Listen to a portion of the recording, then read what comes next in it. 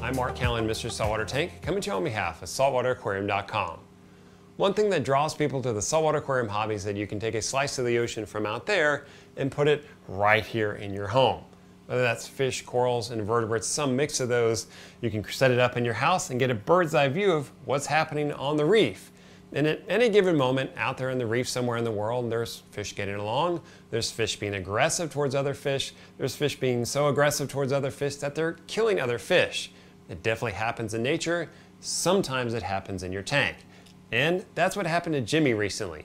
A fish in his tank became very aggressive, in fact, extremely aggressive, which caused other fish in his tank to die. We don't like it when that happens, but it does happen, and we're not going to gloss over that fact here at SaltwaterAquarium.com. We want to educate you, give you the best foot forward to have your tank be successful, and when things don't go as planned, we have to learn from them and adapt.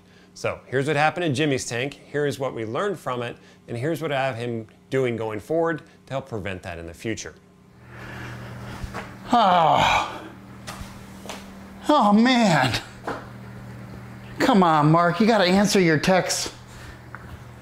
I'm going to have to resort to the aquarium crisis hotline here.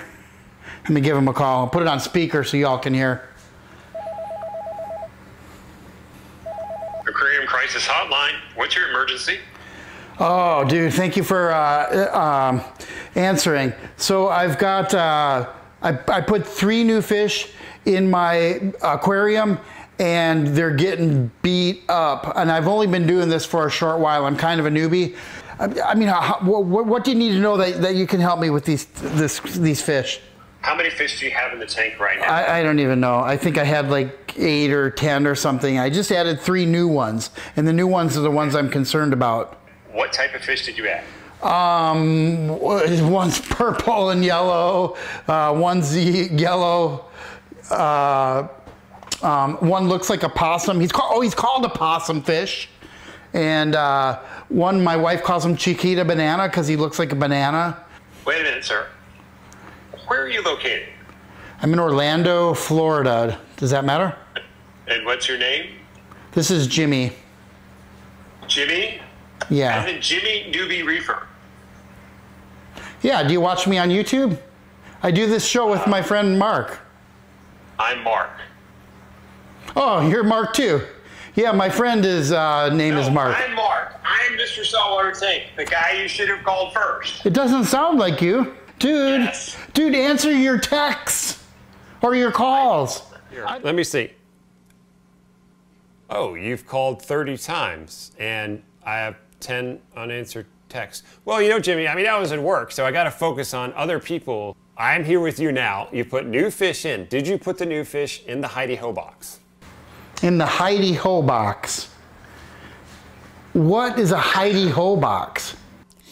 We filmed an episode with Flora in Australia at Cairns Marine. You were the camera guy. We talked about acclimation boxes, which she called hidey-ho boxes. Any of this ringing a bell? I remember going to Australia and petting kangaroos and going diving on the Great Barrier Reef. I would hope so. Okay, so you missed the whole hidey-ho box. What is a hidey-ho box? Hidey-ho box, acclimation box, when you put new fish into your tank, you want the new guys to go in the box so that they can have a look at the fish in your tank, and the fish in your tank can have a look at the new guys in the box, so if there's any aggression, you catch that before you set them free in your tank. But you didn't do that, so that's out the window. So we've got 3 new fish in the tank. We're in crisis mode here.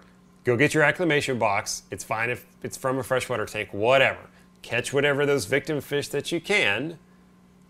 Put them in the acclimation box. Shut the door so they can't swim out and the mean fish can't swim in. Turn the lights off.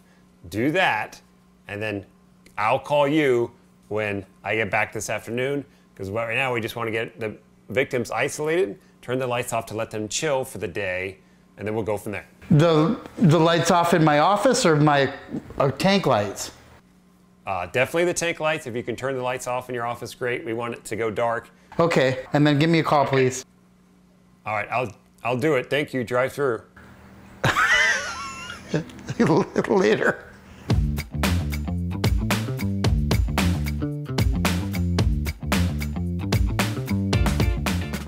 Jimmy, give me the update on the tank, dude. What's going on? So that little purple and yellow fish, can't find it. You told me to turn the lights out, and so I had the lights out all day yesterday. And then today, I can't find that purple fish. It's gone. But the possum fish, he was like floating around in there, but then I saw other fish like swimming after him. And that's when I called you, and then I turned the lights out, and now he's just hiding. Okay, so the Royal Grama, the yellow and purple guy, he may be hiding, because those guys hide in the rocks anyway. So if he's getting beat up, then he may be holed up, maybe in the back of the tank somewhere you can't see him. So I'm not ready to write him off yet. The possum wrasse, at least you know where he is. The yellow wrasse, he's in the isolation box. You able to catch him and put him in the isolation box? Yeah, I put my hand in there and scooped him and put him in there. Okay, so that I've seen that happen a lot with fish, especially ones that are getting under extreme aggression or just constant aggression. It's almost like they give up. Like they see you coming, they're like, whatever, take me, get me out of here. So that's good that he was easy to catch.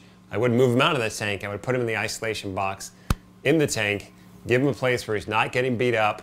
He can try to recover. The possum wrasse, who's getting beat up, he is down in a hole. This is good that he's hiding, but as you said, you can't get your net down into him.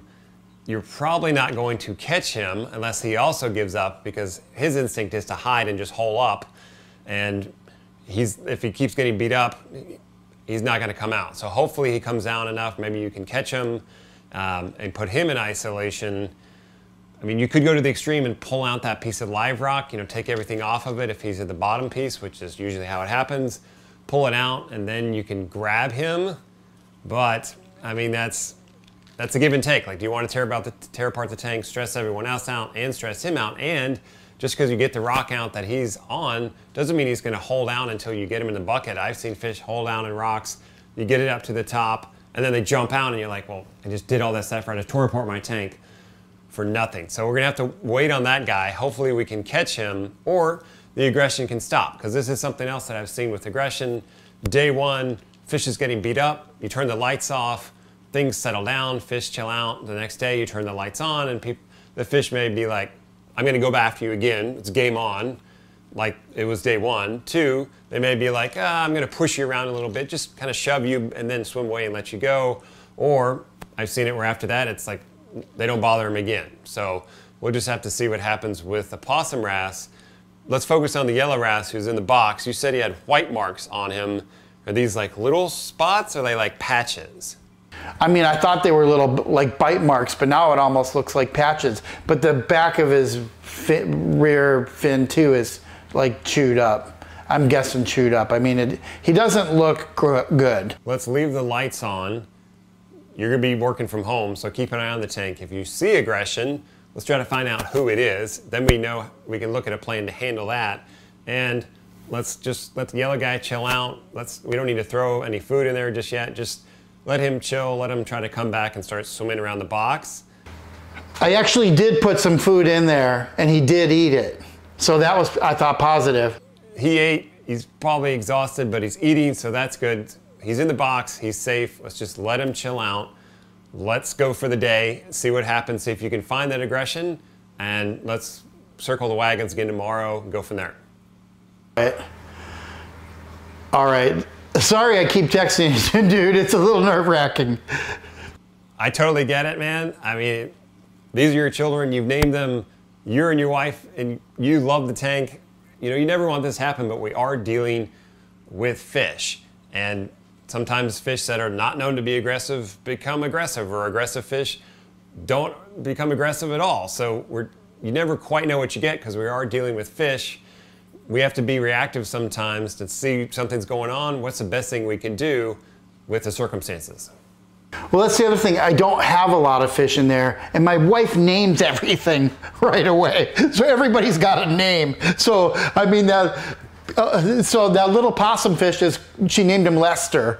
And she's like texting me, how's Lester? She named him Lester after the possum. I don't know if anybody's got little kids. The Goofy movie. from the Goofy movie, there's a character who's a possum, Lester, and it's hilarious. And she just loves him. She thinks he's the coolest little fish. And she's like, well, how's Lester? And I think she's already written off the other purple fish that she named Daphne, out of Daphne from Scooby-Doo. So she names all these things and falls in love with them right away. These guys were in quarantine for over 2 weeks, and then overnight they're getting beat up. So look, sometimes it happens. You do the best you can by setting them up to succeed coming into your tank, and then you just have to see what's happening. I mean, you put them in isolation, it seems okay, then you put them in your tank, and then it can be a totally different ball game. So this is part of it. Unless you just stop, adding fish to your tank, which you could do, you're going to have to just gauge on how the new inhabitants are going to come in and see, how the community gets along. All right. Let's check in tomorrow and see what you see tomorrow morning. Jimmy, what's the update? Well, I wish I had good news, dude, but sadly, it's not good news. 2 of my fish are dead, and 1 I haven't seen since day 1, since I put him in there. I keep looking and have hope, but it's not much hope. Okay, so 1 hasn't been seen. Let's talk about that guy first. You haven't seen him in a couple days. He may still be holed up. He may be in part of the tank you can't see. He may be fine hiding in the back of the tank and you don't see him. I've seen this with fish that tend to hang out near the rocks like the Royal Grummer does. You don't see them. One day you happen to be back there, you see him, or he moves houses and then you see them. So that can happen. And I think you sent me a video of a yellow watchman goby. The same thing happened with him. He disappeared, but then you saw him again?